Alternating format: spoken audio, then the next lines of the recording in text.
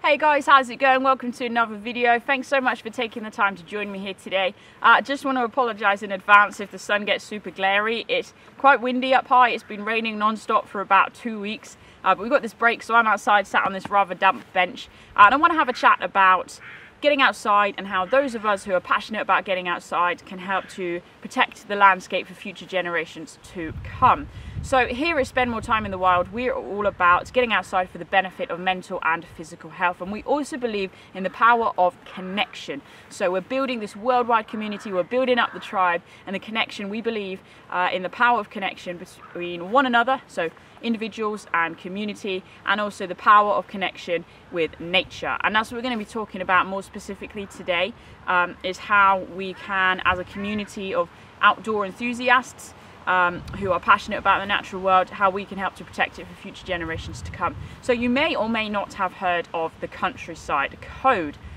I'm actually just getting a little bit burnt right now. That is very intense sun. Coming back, right, Countryside Code. So it was derived in 2004 from the Country Code, and it is a set of sort of governmental guidelines or rules to help enhance the enjoyment of people using the outdoors, and again to protect it for future generations to come. So it's broken down into three sort of sections. They're quite snappy, quite easy to remember. So there's respect, protect, and enjoy. And what I thought we'd do today is just break down each of those sections. So much of it is common sense, it's unbelievable. If you like nature and you're getting out in nature because you like it, you're probably doing most of these things instinctively because you want to protect it and just not be disrespectful of it. So it's great, it's so common sense, but I wanted to run through it anyway because obviously there's a lot of folk on this channel who are new to getting outside, they're new to walking and hiking, so welcome, it's so fantastic that you're here, but also, you know, there might be some things in there that you weren't aware of. So let's delve right into it. So starting with respect then. So respect is broken down into sort of two sort of subheadings, and then there's more headings underneath that, more different points. So respect is being respectful of the community and other users when you're outside, using the natural landscape for whatever reason, and we'll break that down in a minute. And it's also leaving gates and property and machinery and that sort of thing as you find them. So coming back to community. All right, we're in our car, we're riding our bicycle to the start of our adventure. We're going for a day hike in the Brecon Beacons. Okay, so driving along little country road. Oh, there's a bit of grass growing up the middle. I'm not going to be bombing along at 60 miles an hour despite the fact that it's the national speed limit. Really important when you're on the little roads to be respectful of other users. You might not be able to see them, they might not be able to see you. You're probably going to see each other at the last possible point. When you're hitting the brakes, there you go, you're skidding on some mud and disaster. Nobody wants that. Be nice and drive respectfully. So if you come across a cyclist, it's just giving them enough space and not forcing your way through, as people seem to do around here. And if you come across a horse, it's giving way to the horse as well. Also, if you're on a bike, it's giving way to the horse as well. So it's sort of like a hierarchy of respect, but just generally, if there's a horse or a bike involved and you're in a vehicle, who's going to come off worse? Think very carefully about that. Act wisely. Okay, so great. So we are at the road where we want to park our vehicle to begin our walk. There's the signpost over there, that's the way we want to go. But where do we leave our car? Well, we're not going to leave it in front of somebody's property or in front of a gate that could block access to a field or to a farmyard. So again, just sort of thinking about the people who live and work in the landscape that you're just exploring for the day, and making sure you're not leaving your car somewhere that could potentially ruin somebody's day. So simple as that. Really, again, common sense. If you have any respect for other people, you're going to be doing that stuff anyway. So up next with respect is kind of really only one other main thing, and that is if you come across, say, a farm crossing and some cows are crossing the path or crossing the road that you might be walking on or cycling on or riding on. It's just waiting for the cows and sheep to go across, or if they're herding them across the moorlands, it's just staying back and allowing them to do their job. You don't want to be startling any sheepdogs or any sheep and making anything more difficult than it has to be. So just being patient with that. Don't go tooting your horn. Just find some inner peace, take some deep breaths, it's all going to be fine and you'll be on your way very, very quickly. So respect, simple as that. So let's get on to the other side of respect, and that is, again, a lot of common sense stuff. is leaving gates as you find them. So I think anybody who's sort of grown up in the outdoors, this is kind of like one of the #1 things that you will default do. If you go through a gate that was shut, you're going to close it after you. Simple as that. And that means hook it back up as you found it. Sometimes this really frustrates me because they're so difficult to do, and I'm like, why, farmers? Just put some oil on this or change this gate handle. But doesn't matter, gotta do it, gotta shut it. You don't want to be letting some sheep out to somewhere that they shouldn't be, where they could get lost, because that is a farmer's money, livelihood right there. That animal is an animal, it's a life, but it's also worth money to that farmer. So just being respectful of that. Same goes for property and machinery. If you're walking through a farmyard, it's not tinkering with stuff. It's not being like, that's a nice tire, I'm gonna take that home with me. Not that it's gonna fit in your backpack, so I don't know why you'd think that. So just leaving machinery and property as you find them.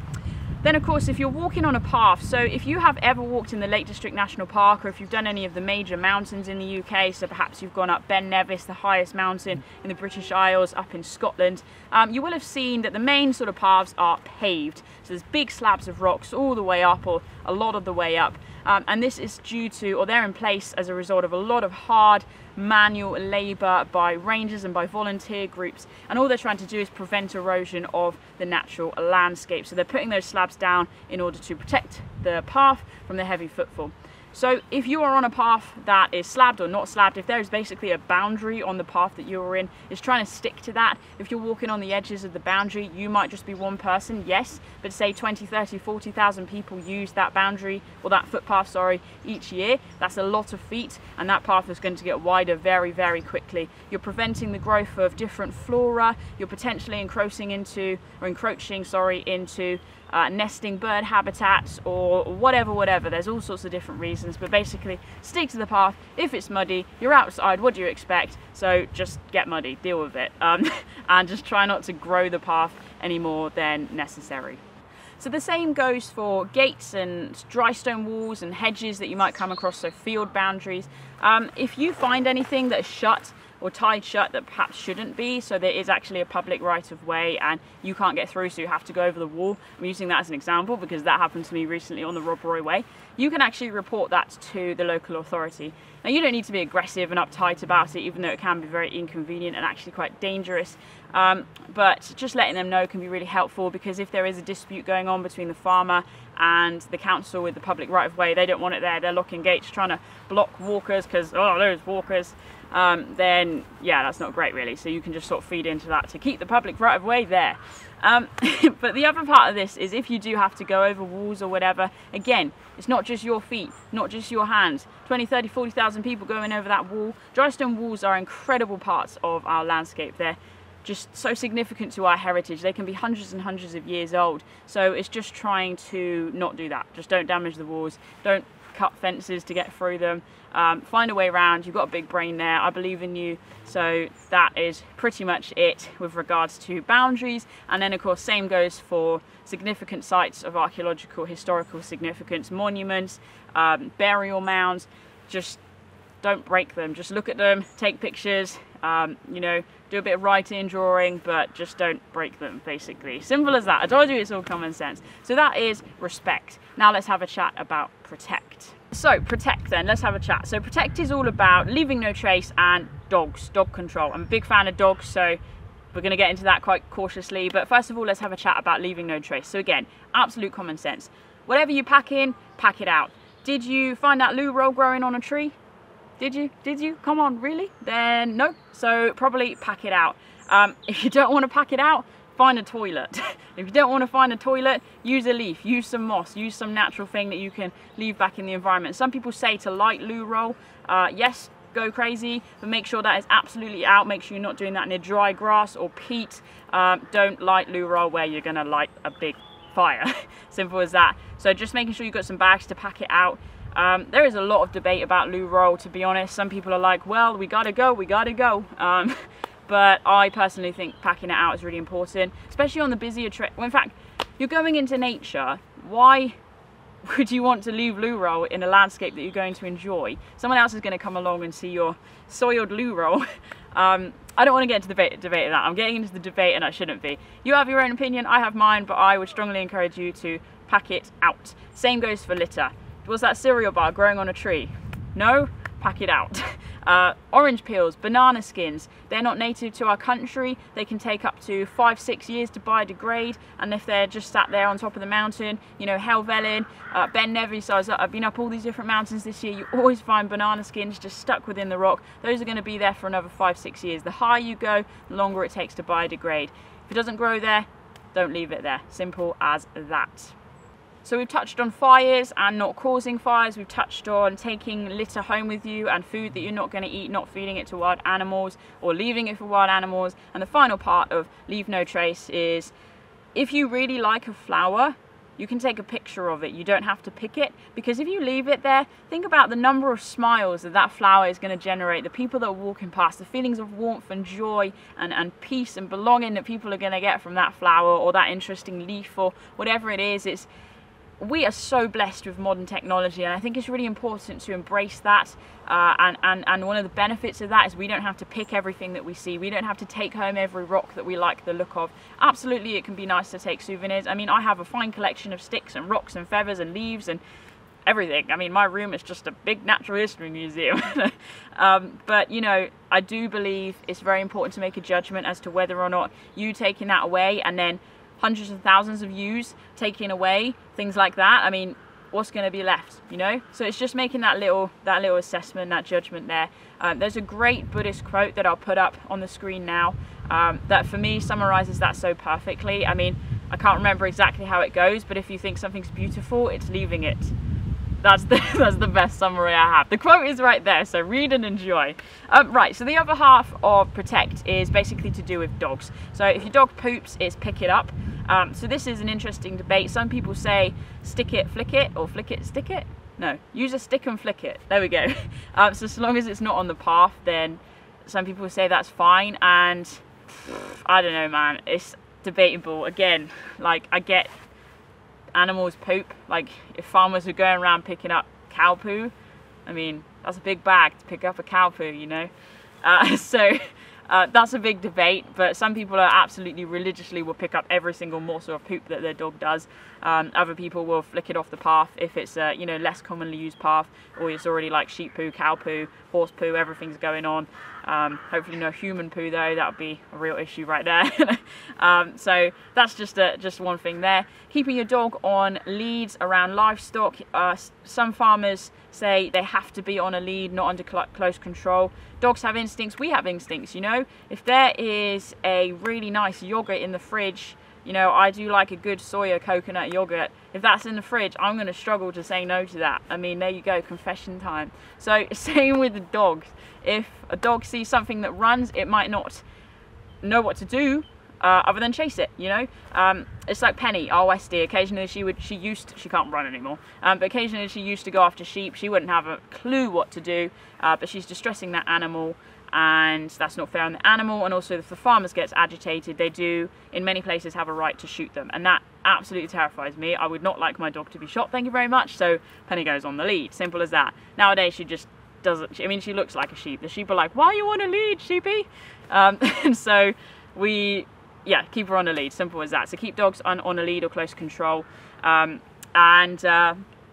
Also, you know, if you are around nesting birds, that's another thing, as well as livestock and young livestock.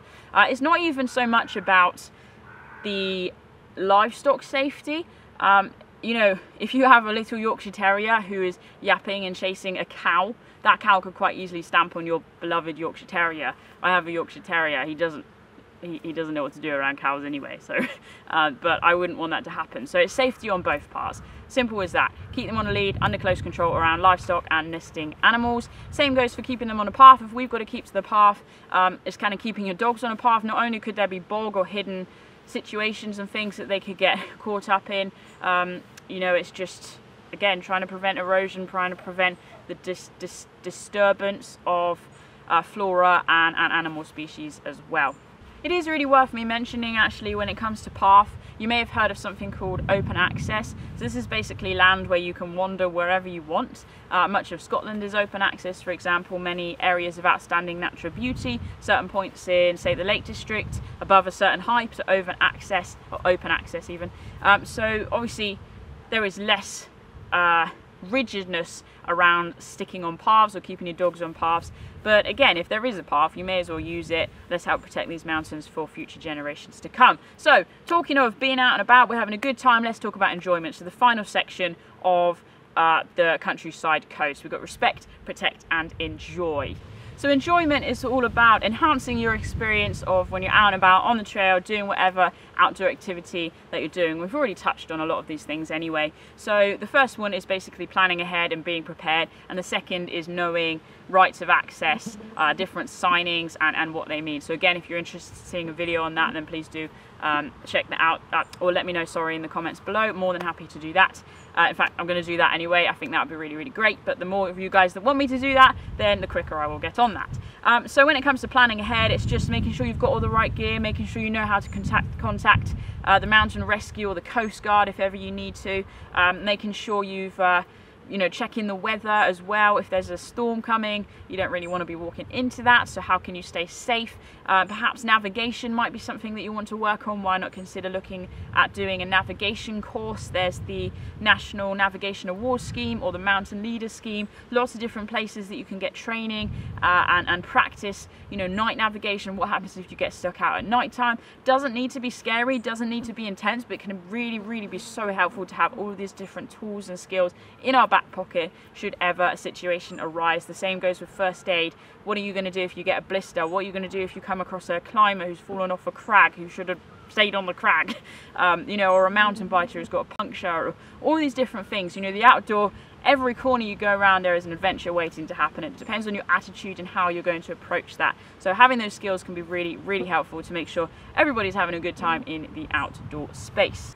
And speaking of having a good time, you might be having a good time out and about on the trail, but your friends and families or loved ones, relatives might be worrying about you because perhaps you've watched some of my videos and you've just decided to go and yomp across Scotland. No worries, but make sure you leave a plan. There might not always be phone signal. Definitely don't take for granted that there will be phone signal. So just leaving a little itinerary for somebody. Me and my family, we're quite good on this. I send pictures of my itinerary to my friends and my family. As often as possible, I'll touch base if I'm on a multi-day long distance trail, and then everybody knows that I'm fine and I know that they're fine and the world is fine. Never mind Brexit. Right, so that is it. That's the countryside code. Obviously we covered a lot of stuff there. I just hope this has given you some food for thought, so you can sort of debate whether you're doing as many of these things as you can, as you feel you want to.